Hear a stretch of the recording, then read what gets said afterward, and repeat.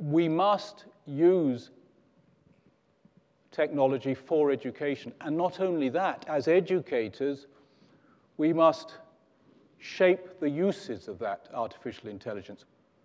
1,300,000 people the world over are killed in traffic accidents each year.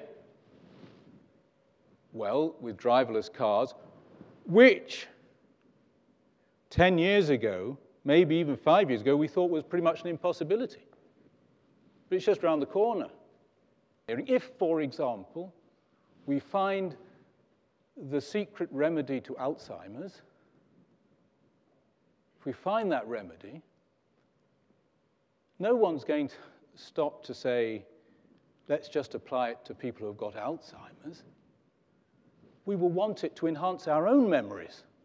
Even those of us who have got good memories, we will want some of that to make sure we've got super memories. That will happen.